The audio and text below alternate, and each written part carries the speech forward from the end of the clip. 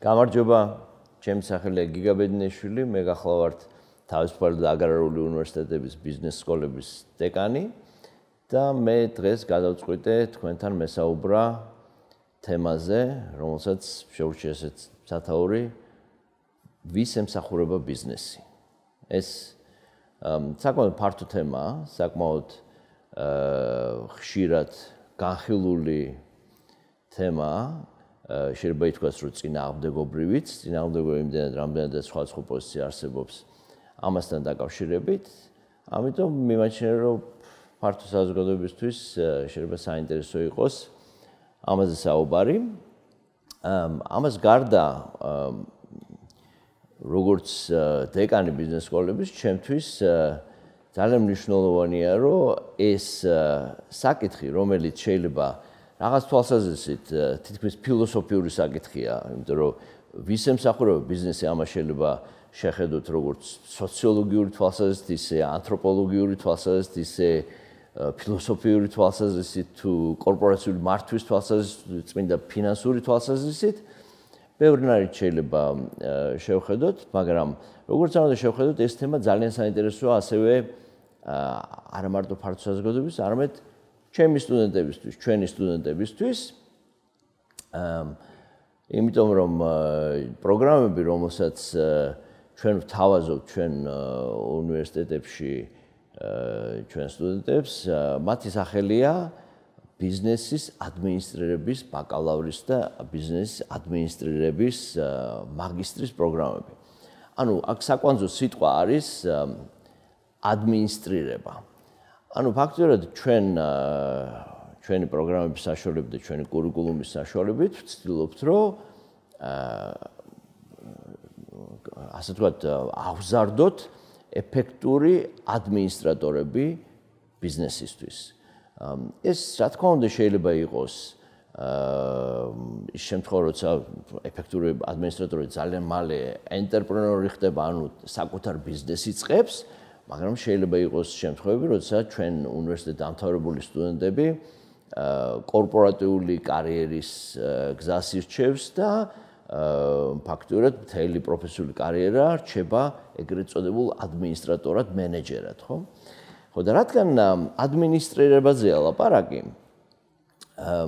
ადმინისტრირება თავისთავად სიტყვა გულისხმობს იმას, რომ რაღაც ადმინისტრირება უნდა გააკეთო, ხო? ადმინისტრირება თითქოს ამავე დროს ისეთი მნიშვნელობა აქვს ამ სიტყვას, რომ ვიღაცის დავალებების აღსრულება უფრო მნიშვნელოვანია ამ დროს, ვიდრე რაღაცა საკუთარი კრეატიული იდეების გენერირება და მერე მათი აღსრულება. არა, ადმინისტრირების ერთი მაგალითი სხვა სფეროდან არის მაგალითად მედიცინაში, ხო? მაგალითად იტყვიან, ხო, რომ ექიმი დიაგნოზს სვავს, მაგრამ შეიძლება მერე ექთანმა ადმინისტრირება გააკეთოს, თქვათ, რაღაც სხვა სამედიცინო პროცედურის. ანუ იგულისხმება, რომ აღსრულებაა, ხო?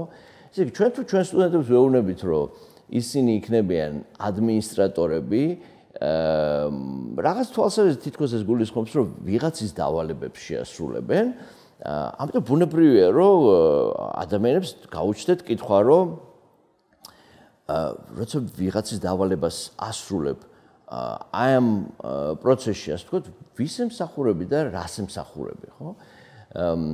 და ამ კითხვაზე მე მგონი ძალიან მნიშვნელოვანია, რომ მათ შორის ჩვენ სტუდენტებსაც საკმაოდ მკაფიო პასუხი გქონდეთ, იმიტომ რომ მკაფიობა ყოველთვის კარგია, რო იტყვიან ცხოვრებაში, ამიტომ ამას შეიძლება შევხედოთ ორნაირად, რომ ანუ ვიწრო გაგებით ვის ემსახურება, თუ გნებავთ სხვა სიტყვებით რომ ვთქვათ, ვიზზე მუშაობს, ვთქვათ, ბიზნეს ადმინისტრატორი თუ ბიზნეს მენეჯერი და ცოტა ფართო გაგებითაც რას ემსახურება თავის საქმიანობით ადამიანი, როცა არის ბიზნეს ადმინისტრატორი რომელიღაც კომპანიაში, ვთქვათ, ხო? ვიწრო გაგებით ახლა შეიძლება ამაზე მარტივი პასუხია, ხო? როგორც წესი კომპანიაში რაღაც თავისი იერარქიაა, ყველა ადამიანს ყავს უშუალო უფროსი და უშუალო უფროსის დავალებების შესრულება ჩვენი დროის, როგორც მენეჯერების თუ ადმინისტრატორების დროის დიდი ნაწილია, ხო? ანუ ესე ვიწროთ თუ შევხედოთ, შეიძლება ცოტა გეხამუშოთ სიტყვა ემსახურები, მაგრამ რაღაც თვალსაზრისით უფროსის დავალებებს ასრულებ, ხო? მაგრამ უფრო ცოტა ფართო გაგებით რომ შევხედოთ, თუ მუშაობ კომპანიაში და ასრულებ კომპანიის მიზნებს მისდევ, ასე ვთქვათ, და ადმინისტრირებ იმას, რაც კომპანიის top managementის გადაწყვეტილება თუ კომპანიის სამეთვალყურო საბჭოს გადაწყვეტილება, ფაქტობრივად შენ ემსახურები იგივე რამეს, რასაც ემსახურება კომპანია, ხო? ამიტომ სინამდვილეში შეიძლება თქვას, თუ კომპანია რამეს ემსახურება, ყველა ის ადამიანი, რომელიც ამ კომპანიაში არის დასაქმებული, იგივე რაღაცას ემსახურება, ხო? ამაზე ყოველთვის მახსენდება ხოლმე ერთი ჩემი საყვარელი სიმღერა ბობ დილანის, რომელსაც ქვია You gotta serve somebody, ანუ ვიღაცას უნდა ემსახურო. მაგრამ ფილოსოფია ამ სიმღერის და ამ სიმღერის ტექსტი ესეთია, რომ ვინც არ უნდა იყო, რაც უნდა წარმატებული ადამიანი იყო, თუ წარუმატებელი ადამიანი იყო, სულ პრეზიდენტი რო იყო, თუ მეფე იყო, მუშა იქნები, თუ მსოფლიო ჩემპიონი რომელიმე სპორტში რაღაც წარმატებული მსახიობი თუ წარუმატებელი ვთქვათ ნებისმიერ სხვა პროფესიაში, მაინც ფაქტიურად ვიღაცას ემსახურებით. ჩვენ ყველა ვიღაცას და რაღაცას ვემსახურებით. ასე რომ ეს მუსიკალური პროლოგი სწორედ ამის საჩვენებლად არის, რომ ფაქტიურად ყოველთვის უნდა გავცეთ პასუხი იმას, თუ ვის და რას ვემსახურებით ჩვენ საქმიანობაში, ხო? აქედან რომ დაუბრუნდეთ იმას, თუ რას ემსახურება ბიზნესი, ეს კითხვა რომ დავსვათ, ეს კითხვა ხშირად დასმულა და უკვე ვახსენე, რომ საკმაოდ წინააღმდეგობრივი თემაა, იმიტომ რომ როგორც წესი ამაზე სხვა პასუხი არსებობს, ხანდახან რადიკალურად განსხვავებული პასუხები არსებობს და ძირითადად ორ ჯგუფად შეიძლება დაგროვდეს, დაჯგუფდეს ეს პასუხები. ერთი არის, რომ ბიზნესი უნდა ემსახურებოდეს რაღაც საზოგადოების რაღაც მთავარ პრიორიტეტებს და უნდა ემსახურებოდეს იმას, რომ საზოგადოება განვითარდეს. თითქოს ერთი ბანაკია მოსაზრებების და მეორე ბანაკი მოსაზრებების არის ის, რომ ბიზნესი ემსახურება ბიზნესის მფლობელების ფინანსურ ინტერესებს. ეს თითქოს ორი რაღაც ერთმანეთის საპირისპირო და განსხვავებული ბანაკებია და მე დღეს მინდა რომ გაჩვენოთ, რომ სინამდვილეში ამ ორ მოსაზრებას შორის თუ არ ჩავთვლით რაღაც რადიკალურ ფორმებს ამ მოსაზრებებში და ინტელექტუალურ თვალსაზრისით საკმაოდ უსაფუძვლო ფორმებს და არგუმენტებს ზოგიერთ ამ მოსაზრებაში. თუ ამას გამოვიწყებთ ზოგადად ამ ორ მოსაზრებებს შორის, კონფლიქტი სინამდვილეში არ არსებობს.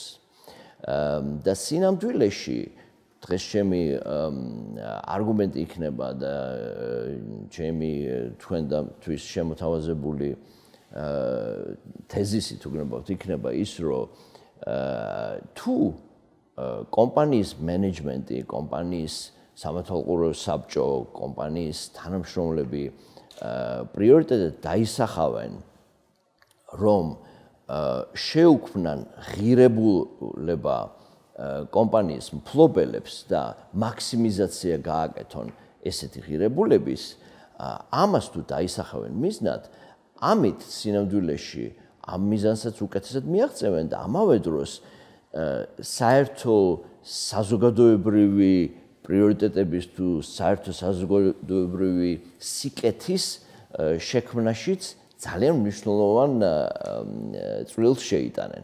ეს ორი რაღაცა ერთმანეთთან კონფლიქტში არ არის და პირიქით, როგორც მე შევეცდები დაგარწმუნოთ დღეს, არამედ თავსებადია ეს ორი რაღაც, არამედ ბიზნესის მომგებიანობისკენ სწრაფვა და აქციონერებისთვის ღირებულების შექმნისკენ სწრაფვა სინამდვილეში განაპირობებს ბევრი თვალსაზრისით საზოგადოების სასიკეთოდ განვითარებას და სულ არ არის საჭირო ხა ბევრი ვილაპარაკოთ თუნდაც მაგაზე და ბევრი არგუმენტი მოვიყვანოთ თითქოს ერთი შეხედვით კაცობრიობის ისტორია არის დამადასტურებელი იმის რომ განვითარება კაცობრიობის განვითარება ბევრი თვალსაზრისით ეკონომიკურ განვითარებასთან მინიმუმ კორელაციაშია თუ ვთქვათ ეკონომიკური განვითარება არ ხსნის თავიდან ბოლომდე სინამდვილეში კაცობრიობის განვითარებას სხვა ასპექტების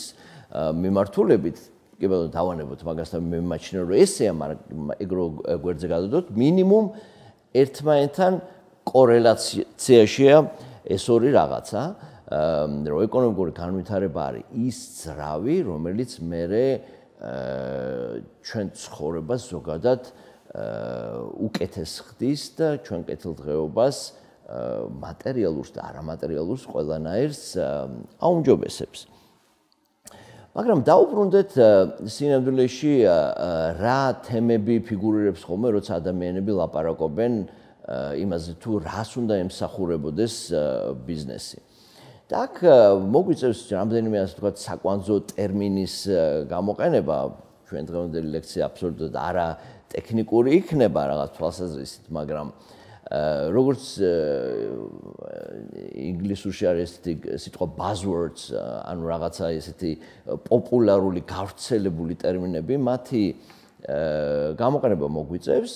ძალიან ხშირად როცა ადამიანები ლაპარაკობენ ვის ემსახურება ბიზნესი, ხშირად ახსენებენ ხოლმე მაგალითად კორპორაციების სოციალურ პასუხისმგებლობას.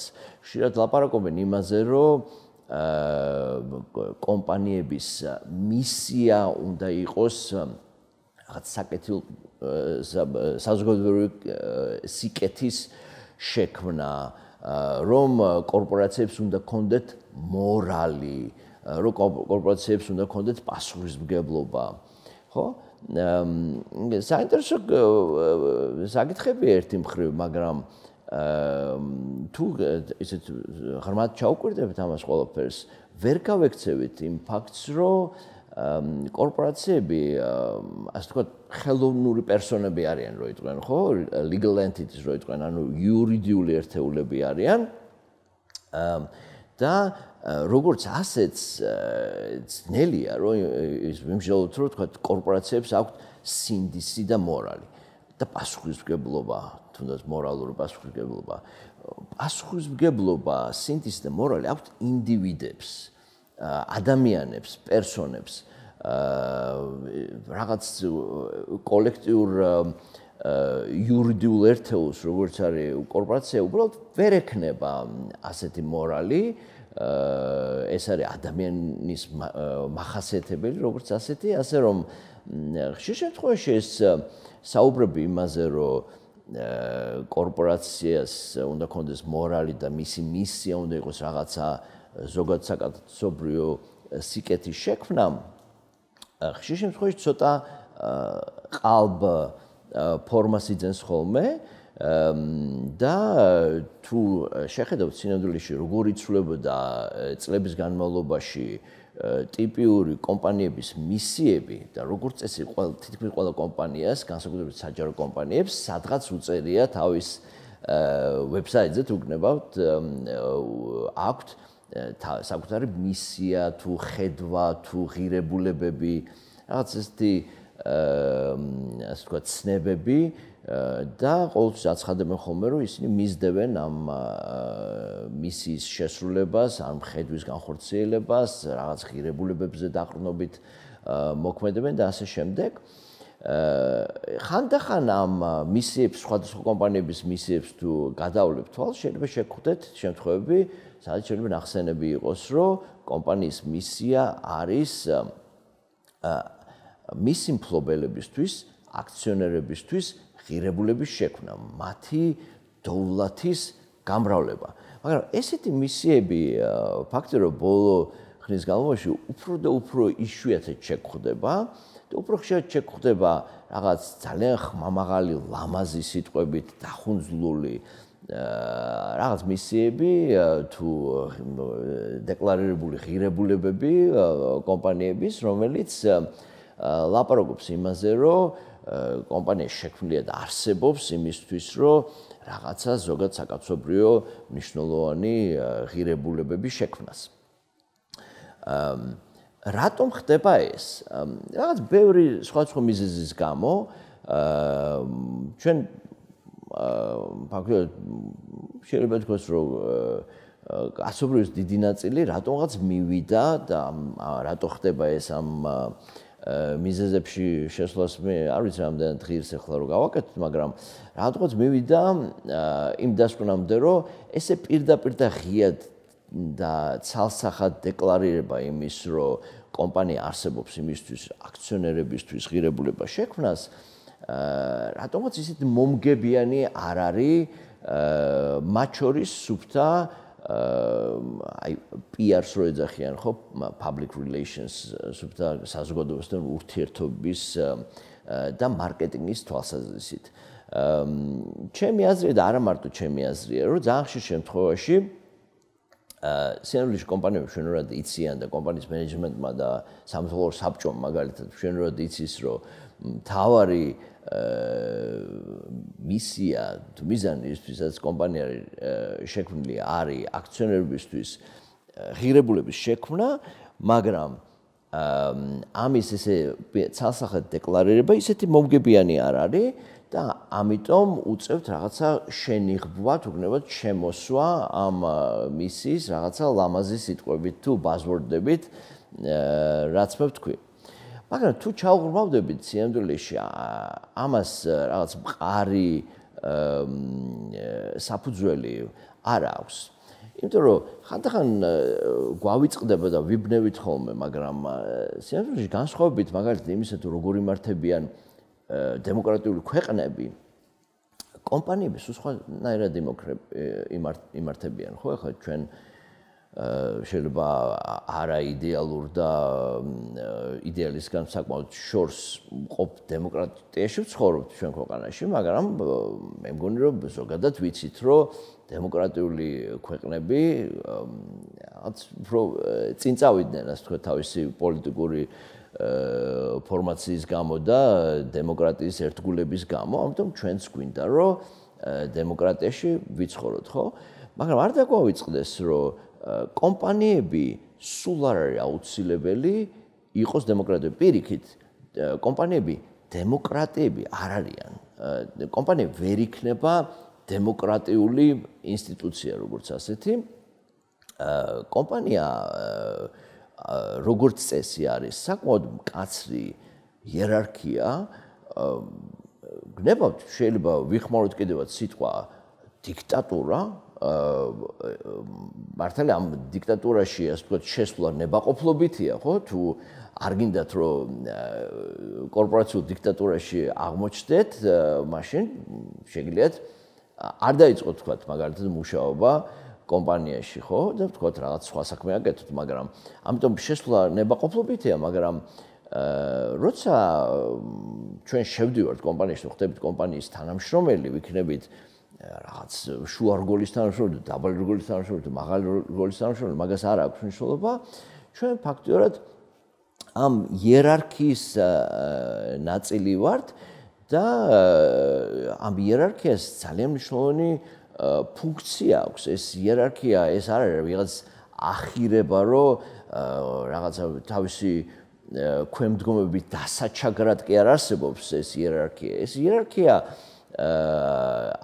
მიჩნეულია, რომ არის ბევრი თვალსაზრისით ეფექტური მოწყობა იმისთვის, რომ სწრაფად და ხარისხიანად იქნას მიღებული გადაწყვეტილებები და გაკეთებული ქმედებები. იმიტომ რომ ძალიან ხშირად იმისთვის, რომ გადაწყვეტილება მივიღოთ, ანალიზია საჭიროა, ხო? ამისთვის საჭიროა გადაწყვეტილების მომზადება, კოლექტიური პროცესია ხოლმე გადაწყვეტილების მიღება, ხო? როგორც წესი რაღაცა შედგება ეგრეთ წოდებული brainstorming-ისგან თუ რაღაც ანალიზისგან და მერე რაღაც ბევრი ადამიანების როიტყვენ ტვინის ნაჟურია ხოლმე ხშირ შემთხვევაში ესეთი გადაწყვეტილება, მაგრამ კოლექტიურობა ესეთი გადაწყვეტილების მიღების პროცესის ასევე გულისხმობს იმას, რომ სულ არ აუცილებელი რომ აქ იყოს რაღაც კონსენსუსი. ბევრი ადამიანი რომ ერთგვარი აზრამდე მივიდეს ყოველთვის ესე არ ხდება. ხშირ შემთხვევაში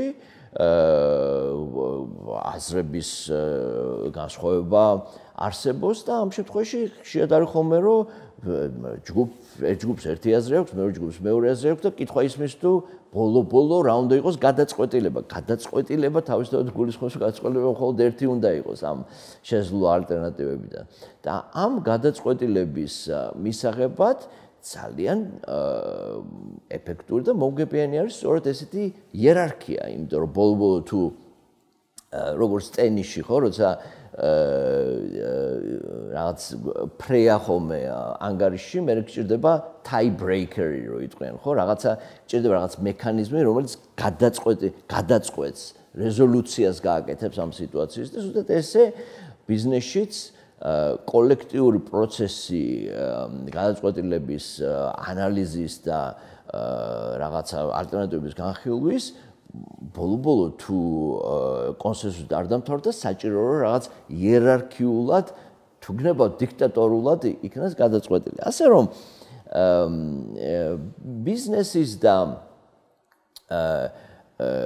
ბიზნესი როგორ არის მოწყობილი და თქვა ქვეყანა როგორ არის მოწყობილი, ამ ორი რაღაცის აღრევა თავისთავად არ არის სწორი და ეს აღრევა უდევს ხოლმე საფუძვლად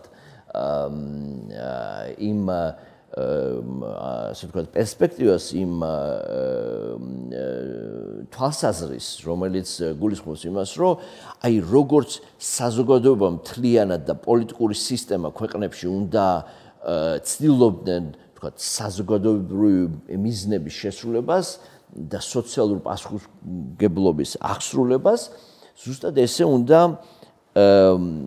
ცდილობდეს რაღაც ბიზნესი ასეთი პასუხისმგებლობის აღსრულებას. და ეს ძირშივე არ არის სწორი, იმიტომ რომ როგორც ვთქვით, ქვეყნების შემთხვევაში ჩვენ გვაქვს რაღაცა რთული პოლიტიკური პროცესი, რომლის მიზანია, რომ ბოლო მთლიანად ქვეყნის მასშტაბით და ხშირ შემთხვევაში გლობალური მასშტაბითაც რაღაც ოპტიმალური გადაწყვეტილებები მივიღოთ და კომპანიების შემთხვევაში არ დაგვაუწყოს, რომ კომპანიებს ფლობენ აქციონერები. მფლობელები, შემდეგ ეს მფლობელები როგორც წესი, ვთქვათ, დიდი კომპანიების შემთხვევაში ნიშნავენ სამეთვალყურეო საბჭოს და ამ სამეთვალყურეო საბჭოს ავალებენ იმას, რომ ყველაფერი გააკეთონ ამ საბჭოს წევრებმა, რათა აქციონერებმა მიიღონ მოგება იმ ინვესტიციაზე, რომელიც ჩადებული აქვთ ბიზნესში, ხო? უკუგება მიიღონ, მაქსიმიზაცია მოახდინონ თავისი ინვესტიციის, თავისი ღირებულების ამ კომპანიაში. მერე სამეთვალყურო საბჭო, თქვათ, ქირაობს აღმასრულებელ მენეჯმენტს და იგივე დავალებას აძლევს. შეიძლება ამ სიტყვებით არის თქვას ეს ნათქვამი და ბევრი სხვადასხვანაირი ფორმა არსებობს ამის კომუნიკაციის, მაგრამ საბოლოოდ პრინციპში იგივე სამეთვალყურო საბჭოებიც იმიტომ ისე ქირაობენ, ისე უნდა ქირაობდნენ ყოველ შემთხვევაში ხანდახან სამეთვალყურო საბჭოები შეიძლება ცუდი პრაქტიკაც ხშირად ქონია ხო სამეთვალყურო საბჭოებისგან და ეს კიდე სხვა თემაა, რომ ხანდახან სამეთვალყურო საბჭოები კომპანიის ინტერესებს არ ემსახურება და რაღაც საკუთარ ინტერესს შეიძლება ემსახურებოდეს, ეს ცოტა განცალკევებული თემაა, მაგრამ კარგი სამეთვალყურო საბჭო ისევ და ისევ ქირაობს მენეჯმენტს იმისთვის, რომ მენეჯმენტმა ღირებულება შეუქმნას აქციონერებს, ხო? ამიტომ ეს იერარქია სწორედ აქედან არის გამომდინარე, ხო? ანუ თუ ჩვენ ვთანხმდებით იმას და მე ვერ წარმოვიდგენ როგორ შეიძლება ვერ ვთანხმდებოდეთ იმაზე, რომ კომპანიას ფლობენ აქციონერები და აქციონერები როგორც წესი მოტივირებულები არიან ღირებულების შექმნით, საკუთარ ღირებულების მაქსიმიზაციით, მაშინ ეს იერარქია ძალიან ლოგიკური რაღაცაა. ამიტომ აი როცა მეორე ბანაკზე ვფიქრობთ ხოლმე ადამიანს, რომელთაც მიაჩნიათ, რომ გაცილებით რომ მნიშვნელოვანია რომ კომპანიებმა რაღაც სოციალური პასუხისმგებლობის ტვირთი იტვირთონ და ეგ იყოს მათი პრიორიტეტი და მაკეთ იმოძრავონ. ესეთი ასე ვთქვათ მოსაზრება რომ ეს არის მთავარი ვერ ჯდება ვერანაირად იმ მარტივ ფაქტში რომ კომპანიის აქციონერებს უნდათ კომპანიის ღირებულების ზრდა. მაგრამ სინამდვილეში თუ ახლა ცოტა უფრო ფინანსურად შევხედავთ ამას, როგორ ხდება კომპანიის ღირებულების ზრდა?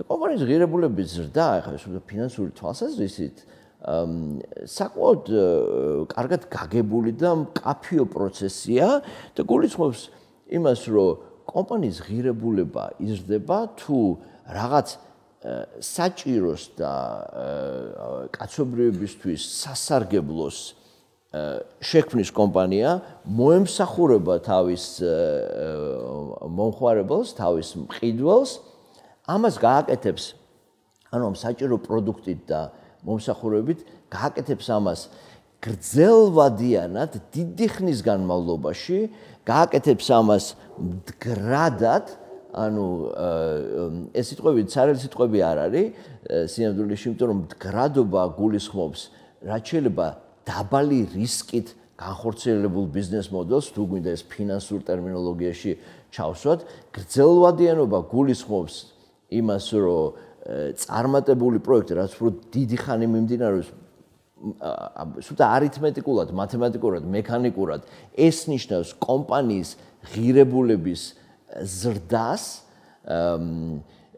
ასევე ამას ყველაფერს აკეთებს კანონის და ამავე დროს ეთიკურობის ფარგლებში. აი ესე ხდება კომპანიის ღირებულების ზრდა. ანუ თავიდან რომ გავიმეორო, საჭირო სასარგებლო პროდუქტი ან სერვისი მიწოდებული მომხმარებლისთვის დიდი ხნის განმავლობაში მიწოდებული ეს რაც შეიძლება მდგრადად კანონის და ეთიკურობის ფარგლებში. აი ეს არის პრინციპში ის რაც კომპანიის ღირებულებას ზრდის. ისევ რომ დაუბრუნდეთ იმას თუ ფინანსურად როგორ ხდება ეს ყველაფერი. კომპანიის ღირებულება, როგორც ჩემმა სტუდენტებმა კარგად იციან, კომპანიის ღირებულების შეფასების საკმაოდ მკაფიო მეთოდოლოგიები არსებობს, რომელზეც ახლა ჩვენ ღრმად ვერ შევალთ აქ, მაგრამ ეს ეყრდნობა, ეს მეთოდები ეყრდნობა ერთ პრინციპს.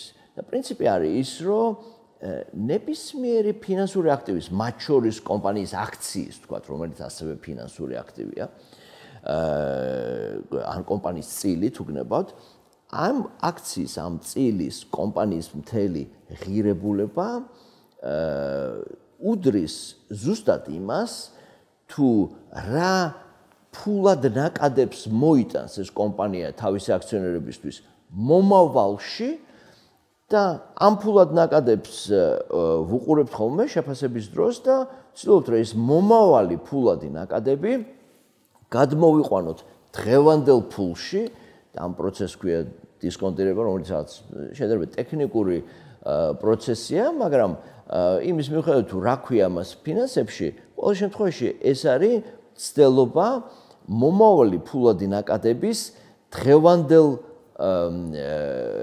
ფულში გადმოყვანის ინფლაციის და რისკის გათვალისწინებით და რადგან მომავალ ფულად ნაკადებზე ვლაპარაკობთ, ბუნებრივია, რომ აქედან ძალიან მარტივი დასკვნა, ხო, რომ იმისთვის, რომ კომპანიის ღირებულება იყოს, რაც შეიძლება მეტი საჭირო ეს ფულად ნაკადები იყოს, რაც შეიძლება მეტი, რაც შეიძლება დიდხანს გაგრძელდეს. ანუ როგორც ვთქვით, აქ ლაპარაკი იმაზე, რომ მომავალი ფინანსური ნაკადები, ფულადი ნაკადები კომპანიის მიერ გენერირებული ამ ნაკადების ზომაზეა დამოკიდებული კომპანიის ღირებულება, მაგრამ ამავე დროს ამ ნაკადების ხანგრძლივობაზე. თუ კომპანია 2 წლის შემდეგ ბიზნესში აღარ იქნება და გაკოტრდება, რაც არ უნდა დიდი ფული გააკეთოს კომპანიამ ამ 2 წლის განმავლობაში, მერწმუნეთ, რომ აქციონერები, კვანყოფილები ვერ იქნებიან და კომპანიის აქციის ფასი თუ ესე მოქმედებს კომპანია ისეთ ისეთ ბიზნეს პრაქტიკა აქვს და ისეთ რისკი აქვს თუნდაც რომ ალბათობა იმის რომ ორ წელიწადში კომპანია აღარ იარსებებს, ამ კომპანიის აქციის ღირებულება მაღალი ვერანაირად ვერ იქნება. ასე რომ როცა ვლაპარაკობთ იმაზე რომ რაღაცნაირად კომპანიის სოციალური პასუხისმგებლობა რომ მდგრადად აწარმოოს ბიზნესი თუ რაღაც თუნდაც რა ვიცი კარგი დამქირავებელი იყოს თუ გარემოს დაცვის თვალსაზრისით პასუხისმგებლიანად იქცეოდეს და არ ანაგვიანებდეს გარემოს და ეთიკური პრაქტიკა ქონდეს ამას სინამდვილეში ამას მე ვერ ვიტყოდი რომ ეს არის რაღაც სოციალური პასუხისმგებლობის ნაწილი ეს არის ფინანსური აუცილებლობა კომპანიისთვის იმისთვის რომ ღირებულება შეუქმნას თავის აქციონერებს. იმიტომ რომ თუ კომპანია კანონს და ეთიკურ ნორმებს არ ღვევს, ამის შედეგი რა იქნება? უბრალოდ ყოველთვის ამის შედეგი იქნება ის, რომ კომპანიის ბიზნესი წავა ცუდად, ანუ მისი მომავალი ფულადი ნაკადები შემცირდება და შეიძლება ძალიან მალე შეწყდეს კიდევაც. ასე რომ ამ თვალსაზრისით როცა მდგრადობაზე ლაპარაკი მე ყოველთვის მეცნობა ხოლმე რომ ხანდახან ვთქვათ რა ვიცი აი გარემოს დამცველები ხშირად ლაპარაკობენ ხოლმე მდგრადობაზე ხო მდგრად განვითარებაზე სერიოზში ფინანსისტებს არაფერი არ აქვთ სასწავლებელი მდგრადობასთან დაკავშირებით იმიტომ რომ მდგრადობა ფინანსისტებს ვისაც ღირებულება ესმის კომპანიის და ის ესმის თუ რაზეა დამოკიდებული კომპანიის გრძელვადიანი ღირებულება მდგრადობა ბიზნეს მოდელის რასაც ქვია იმის sustainability ესეთი ასე ვთქვათ ხშირად გამოყენებული ტერმინი რო ვიხმაროთ ხო მისი მდგრადობა ეს პირდაპირ მოდელის დონეზე აქვთ ნაგზნობი რო იტყვიან ფინანსისტებს და ამიტომ მაგ თვალსაზრისით ბევრი ახსნა განმარტება არ ჭირდება ხოლმე თუმცა ერთი საკითხი აქვს იმიტომ რომ ძალიან ხშირად როდესაც ვთქვათ აი ასეთ ჰიპოთეზას ამბობ როგორც მე თქვენ ახლა შემოგთავაზებთ რომ კომპანია თვითონ არის კომპანიის მენეჯმენტი და კომპანიის აქციონერები თვითონ არიან მოტივირებული რომ რაც შეიძლება მდგრადი ბიზნეს მოდელი ქონდეთ რაც შეიძლება დიდხანს იარსებონ ამის კონტრარგუმენტი ხშირად რაც გვესმის ხოლმე არის ის რომ კომპანიები არიან მოტივირებული მოკლევადიანი მოგების მიღწევაზე და ხანდახან ამ დაბნეულობას ისიც უწყობს ხელს რომ ხანდახან ის ადამიანები რომლებიც მეთანხმებიან მე და ამბობენ რომ კომპანიის ღირებულების ზრდა უნდა იყოს კომპანიის მისია და მიზანი ისინი ხშირად ხმარობენ ხოლმე ესეთ ტერმინს რომ მოგების მაქსიმიზაცია უნდა იყოს კომპანიის მიზანი ხო და აქ უბრალოდ პატარა აღრევა თქვა ტერმინებში ასე ვთქვათ იმიტომ რომ მოგება და ღირებულება კომპანიის ღირებულება და კომპანიის მოგება იმიტომ რომ მოგება სუფთა საბუღალტრო თვალსაზრისით რომ ვილაპარაკოთ მოგება ეს არის პარამეტრი რომელიც ეხება რაღაც პერიოდს დროის შეიძლება ვილაპარაკოთ რაღაც ერთი თვის მოგებაზე, წლიურ მოგებაზე, რამდენიმე წლის მოგებაზე, მაგრამ ყოველთვის რაღაც შეზღუდულ დროზე არის ხოლმე ლაპარაკი, კვარტალურ მოგებაზე შეიძლება ვილაპარაკოთ და ამიტომაც არის ხოლმე თითქოს ამ არგუმენტს რო იტყვიან ფეხები აქვს რაღაცა ძალა გააჩნია, პოტენცია აქვს ამ არგუმენტს იმით რომ აი ხო ხედავთ კომპანიები იმაზე ფიქრობენ რომ ყოველ კვარტალში რა მოგება გამოაცხადონ და ეს არის მათი მთავარი პრიორიტეტი. მაგრამ თუ ჩვენ დაუჯერებთ ბაზრის მეტნაკლები ეფექტურობის თეორიას, ეგრეთ წოდებულ market efficiencies, ისიც მე რაღაც ფორმის ბაზრის ეფექტურობის წამს და ძალიან ბევრი სამხელია იმის რომ შეიძლება ძალიან მკაცრი ფორმით ბაზარი ბოლომდე ეფექტური შეიძლება არ იყოს, მაგრამ ბევრი თვალსაზრისით საკმაოდ ეფექტური არის ფინანსური ბაზრები და თუ ამას დაუჯერებთ, მაშინ ისიც უნდა ვირწმუნოთ, რომ ინვესტორებისთვის, აქციონერებისთვის, ფინანსური ბაზრებისთვის საკმაოდ ადვილი დასანახია, რომ თუ კომპანია ისე იქცევა, რომ მთავარი მისთვის შემდეგი კვარტლის მოგებაა და ამისთვის წირავს გრძელვადიან მომგებიანობას და შესაბამისად ღირებულებას კომპანიისას, ამის დანახვა ანალიტიკოსებს, ინვესტორებს, ფინანსურ ბაზრებზე მონაწილე სხვა მხარებს მარტივად შეუძლიათ, ასე რომ ის არგუმენტი, რომ აი ხედავთ, რომ კვარტალურ მოგებას აქცევენ ესეთ დიდ ყურადღებას, ჩემის აზრით ვერ უძლებს სინამდვილეში ჩაღრმავებას და კრიტიკას. ასე რომ ფაქტობრივად მე რასაც ვამბობ ახლა, რაც შეიძლება რომ უცებ ასე ვთქვათ შევაჯამოთ ამ ეტაპზე, არის რომ თუ კომპანიები ეცდებიან და კომპანიის მენეჯმენტი და მათი დირექტორები ეცდებიან, რომ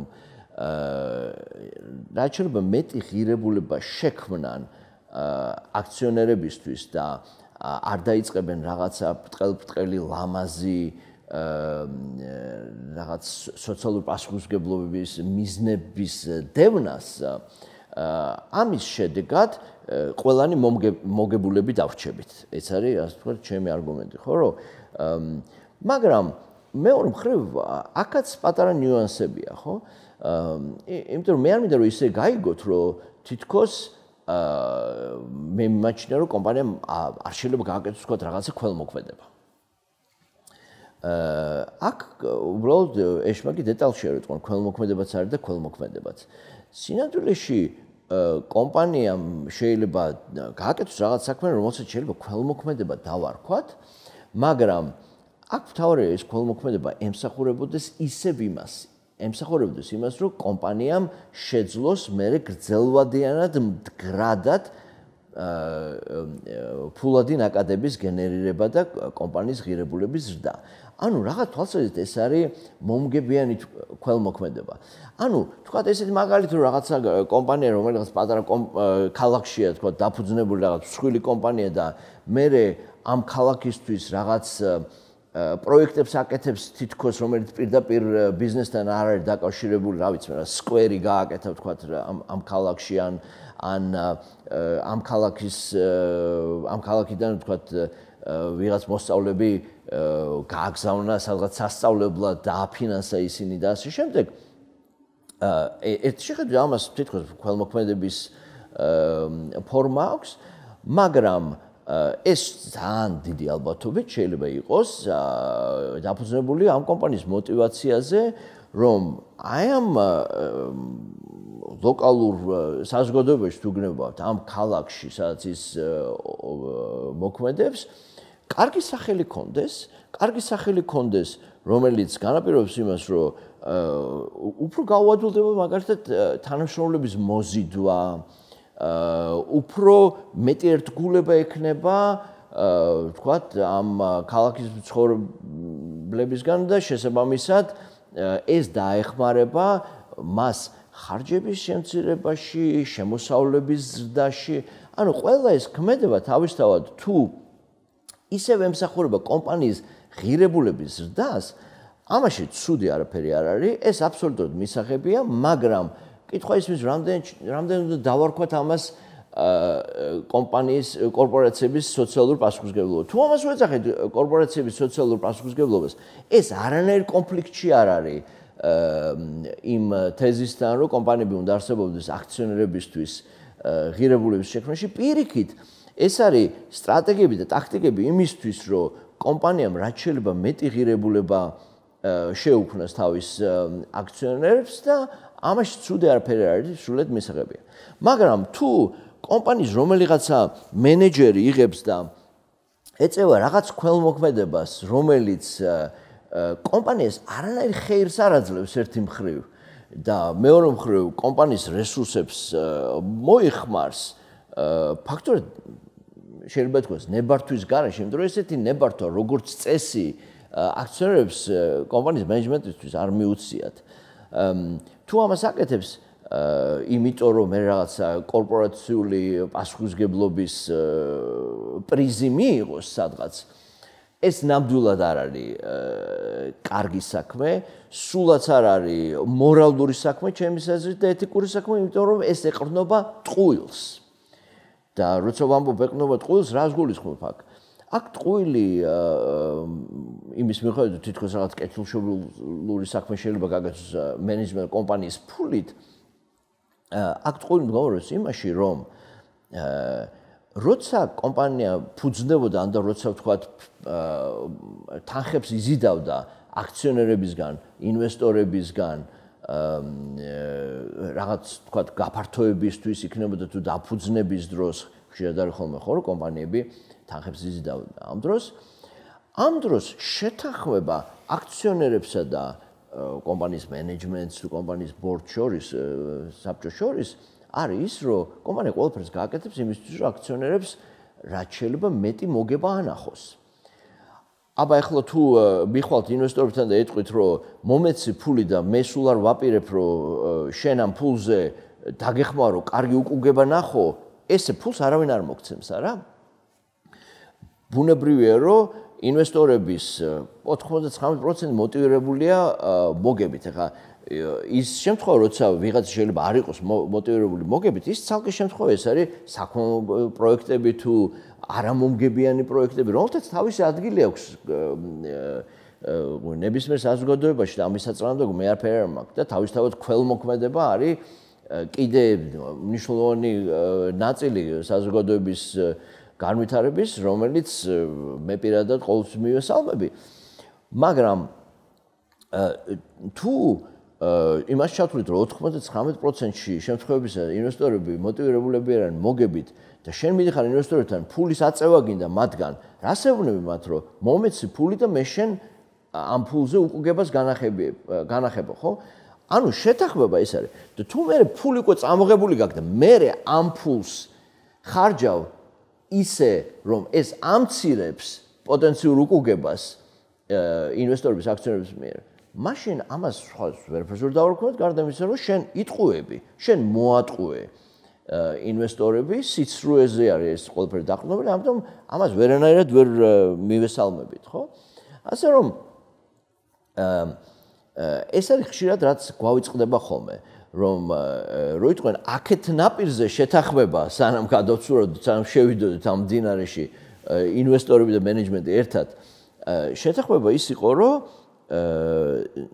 რაღაცნაირად მოიქცეოდა ეს კომპანია. ხა თუ ამ ქცევას მას შემდეგ რაც ფული მიიღო, თქვა განვითარების ამ კომპანიამ, ამ ქცევას და ამ პირობას უღალატა, ეს უბრალოდ ტყუილია, სიცრუე და რა თქმა უნდა ამის ეთიკურობაზე მხოლოდ უარყოფით დასკვნა შეიძლება იყოს. ამის გარდა კიდევ ერთი ასპექტია, რომელსაც მინდა მე ვილაპარაკო, კერძოდ კი ის თუ ხშირად რა ყვებავს ხოლმე აი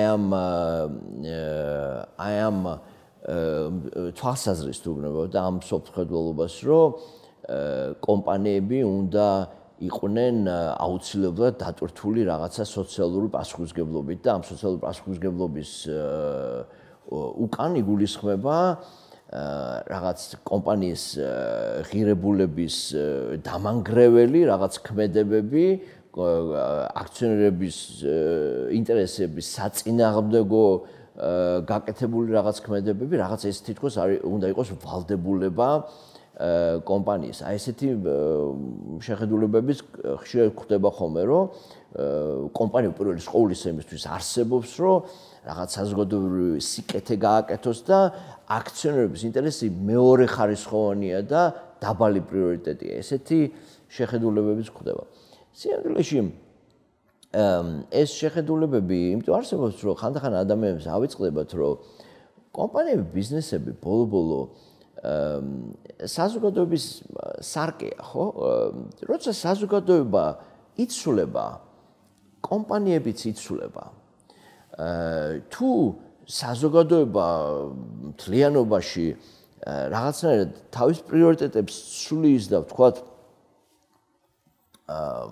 რაღაცის გამო, ვთქვათ, რაღაც სხვა პრიორიტეტებს წარმოაჩენს, იქნება ეს, ვთქვათ, რა ვიცი, გარემოს დაცვის პრიორიტეტები თუ რაღაც საზოგადოებრივი თანხმობის მიმღწევი რაღაც ღონისძიებები თუ რატომღაც განსაკუთრებით მნიშვნელოვანი არის საზოგადოების ამ დროს, ეს ყველაფერი ასახული იქნება კომპანიის ქმედებაშიც შესაბამისად, იმიტომ რომ თუ შენ კომპანიას მართავ და იცი რომ ამ საზოგადოების ნაწილი ხარ და თუ თქვა საზოგადოება ცუდად უყურებს ზოგიერთ შენ ბიზნეს პრაქტიკას, შენ თუ გააგრძელებ ამ ბიზნეს პრაქტიკას, ამის შედეგი იქნება ცუდი ფინანსური შედეგი. ამიტომ არა რომ ხშირად კომპანიებს აქვთ ხოლმე ესეთი პარამეტრები, ეგრეთ წოდებული KPI-ს რო ეძახიან, ხო, ანუ რაღაცა წარმატების და წარმატებების გამზომი პარამეტრები, როგორც არის მაგალითად NPS-ი, ხო, ეგრეთ წოდებული Net Promoters Score, რომელიც გულისხმობს იმას თუ, თქვათ, შენი მომხმარებელი, შენი მყიდველი რამდენად ენთუზიაზმით და სიამოვნებით რეკომენდაციას უწევს შენ ბიზნესს, თქვა და რამდენ ადამიანს გაუწევს რეკომენდაციას შენ შესახებ, ხო? ეს არის NPS ეძახიან ამას და იმ კომპანიებს, რომელთაც როგორც წესი, კარგი ბიზნეს პრაქტიკები აქვთ, კარგად ესმით რა არის საზოგადოებაში პრიორიტეტი და საითკენ მიდის საქმე და შესაბამისად ფეხს უწყობენ ამ პრიორიტეტებს, მათ შედარებით მაღალი NPS-ი აქვთ და რატო არის მნიშვნელოვანი ეს მაღალი NPS-ი? იმიტომ რომ ეს ყველაფერი ბოლო-ბოლო გადაითარგმნება უფრო მაღალ გაყიდვებში, უფრო ეფექტურ ოპერაციებში, უფრო მაღალ ღირებულებაში აქციონერებისთვის. ასე რომ უნდა გვახსოვდეს, რომ კომპანიები ძალიან ეფექტურად უწყობენ ნაბიჯს სინამდვილეში საზოგადოებას და აი ეს რაღაც სოფხედულობა და ეს თვალსაზრისით თითქოს რომ აქეთ არის ხალხი და იქით არის ბიზნესი და აქეთ არის ასე ვთქვათ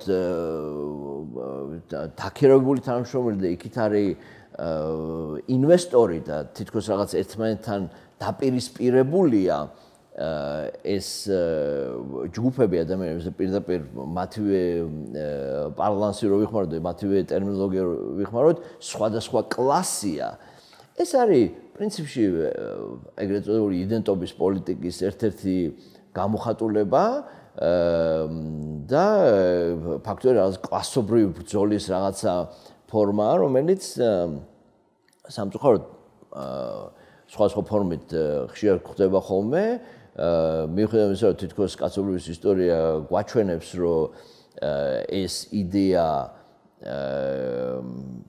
რა ვიცი, რაღაც უტოპიური კომუნიზმის თუ სოციალიზმის თუ გნებავთ უნდა გაკოტრებულიყო, დისკრედიტირებული უნდა ყოფილიყო დიდი ხნის განმავლობაში, ამ იდეას აქვს ეს თვისება, რომ კოტრდება ხოლმე და მე ისევ რეაბილიტირდება რაღაც დროის მერე, შეიძლება მოხდეს ერთ ქვეყანაში გაკოტრდეს, მაგრამ მეორე ქვეყანაში უცებ მაინც რეაბილიტირდეს.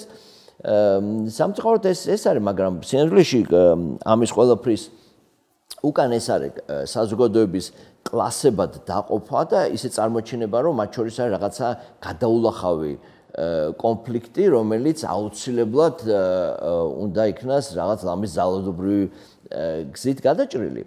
მაგრამ სინამდვილეში ეს პრიმიტიული შეხედულებაა, იმიტომ რომ სინამდვილეში ჩვენ არა ვართ მარტო თანამშრომლები და ვიღაც სხვები არ არიან მარტო ინვესტორები და ჩვენ არა ვართ მარტო ასე ვთქვათ კაპიტალის მიმწოდებლები და სხვები არიან ვთქვათ შრომის მიმწოდებლები. ეს ესე არ არის. ყოველი ჩვენთაგანი შეიძლება ერთ როლში ვიყოთ შრომის და სერვისის მიმწოდებლები და მეორე როლში ვიყოთ ინვესტორები და აქციონერები. შეიძლება დღეს არა, შეიძლება ეს დღეს მოგვეჩვენოს, რომ ვიღაცამ თქვას, რომ სად მაქვს ფული ახლა, რომ ინვესტიცია გავაკეთო სადმეო, მაგრამ მეორე მხრივ ლამის ყველას გვაქვს საბანკო ანგარიშები, ხო? ფაქტობრივად, როგორც კი ვთქვათ, ხელფასიდან რაღაცის დაზოგვის უნარი გიჩნდება, თუნდაც მცირე თანხის, შენ უკვე ინვესტორი ხარ.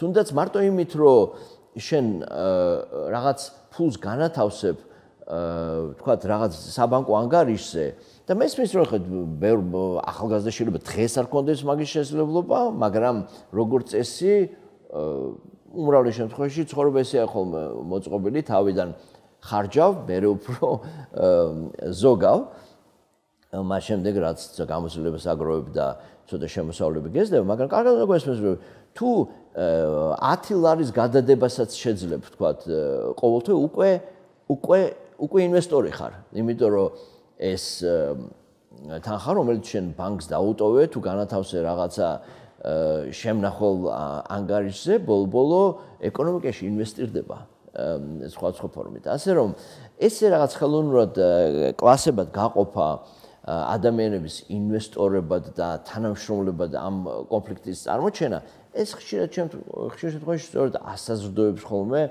აი ამ საფრთხეულობას, რომ ეხლა აუცილებლად უნდა დავაკისროთ ამ კომპანიებს შესაბამის სოციალური პასუხისმგებლობას, რომ დაგღუპავენ. ხშირად არის ხოლმე ეს ასევე ეყრდნობა იმ დაშვებებს, რომ იცი რა, კანონის დარღვევით და ეთიკის დარღვევით უფრო ადვილად იშოვება ფული, ვიდრე თქვა კანონიერების ფარგლებში და ეთიკური ბიზნესის წარმოების შემთხვევაში. და უნდა ვაღიარო, რომ ხანდახან ძნელია ხოლმე ამის წინააღმდეგ კამათი, იმიტომ რომ ბევრი შემთხვევები გვაქვს, ხო, როცა მართლაც ფინანსურად წარმატებული არაეთიკური ადამიანები გვინახავს და კანონის დარღვევით მიღებული შემოსავლები ბევრს შერჩენია, ხო? მაგრამ მეორე მხრივ ჭიქა ნახევრად სარეელი არ არის, ჩემს აზრით ნახევრად სავსე ამ შემთხვევაში მინიმუმ, იმიტომ რომ ყოველ ასე ვთქვათ 90-იან წლებში გამდიდრებულ რუს ოლიგარქზე 2 და 3 ბილ გეიტსი და თუ გნებავთ ილონ მასკი თუ ჯეფ ბეზოსი მოდის, ხო? ანუ ის ადამიანები, რომელთაც ძალიან დიდი ფული იშოვეს, მაგრამ იშოვეს როგორ? რაღაცა საჭირო სასარგებლო შექმნეს, რომელმაც გარდაქმნა ადამიანების სიცოცხლე, რაღაც მნიშვნელოვანი დადებითი წვლილი შეიტანა ჩვენ კეთილდღეობაში და ამისთვის საოცარი დოვლათი მიიღო ამ ადამიანებმა, ხო? ეს განსხვავდება იმისგან თუ ვიღაცა 90 წლებში რუსეთში ქრთამებს აძლევდა, ვთქვათ, ვიღაც მინისტრებს იმისთვის, რომ იაფად აეღო რაღაც აქტივები და შემდეგ ამ აქტივების გაყიდვით რაღაცა დოვლათი იშოვა. რა თქმა უნდა, ეს არაეთიკური გზა არის ბიზნესის კეთების, ამიტომ ეს ცოტა ასუსტებს ამ არგუმენტს, ხო, რომ პრინციპში და ეს არგუმენტი არც არსებობს და მეც არ ვამბობ არგუმენტს, რომ გამორიცხულია, რომ არაეთიკურად მოკლე ვადაში ვიღაცა გამდიდრდეს. არ არის გამორიცხული, ამის მაგალითები გვაქვს, მაგრამ არასწორი იქნებოდა, რომ ამ წლისთვის გადაგვეყოლებია ბავშვი და დასკვნა გავუკეთებია, რომ ყველა ბიზნესი არაეთიკურია და ბიზნესი მხოლოდ არაეთიკურია და თუ რაღაცა არ დავაკისრეთ, რაღაც განსაკუთრებული ტვირთი ბიზნესს, რომ სოციალური პასუხისმგებლობაც ასრულოს, მაშინ დაგღუპავს ბიზნესი. არა, ბიზნესი არ ღუპავს, ბიზნესი ავითარებს საზოგადოებებს, ამრავლებს კეთილდღეობას და სინამდვილეში ბიზნესის მომგებიანობა და საზოგადოების სიკეთე ერთმანეთთან არა მარტო თავსებადია, არამედ ჩემი ღრმად ბიზნესის მიერ დოვლათის შექმნის სწრაფვა აქციონერებისთვის არის სწორედ ის ძრავი, რომელიც საზოგადოებას არ მითარებს. ასე რომ ჩემს სტუდენტებს მინდა ისე ბოლოს მიმართო, რომ თქვენ როცა თუ გადაწყვეტთ, რომ ბიზნესში გახდეთ ადმინისტრატორები, მენეჯერები და თუ თქვენ მიგაჩნიოთ უნდა ემსახუროთ იმ საქმეს, რომ დოვლათი შეუქმნათ აქციონერებს და ღირებულება გაზარდოთ კომპანიისას, ის რასაც მე ყოველთვის ვასწავლე ჩემს სტუდენტებს, სინამდვილეში თქვენ აკეთებთ ყველაზე უფრო კეთილშობილ საქმეს, რომელიც შეიძლება გააკეთოთ იმ როლში, რომელშიც თქვენ ხართ. მადლობა.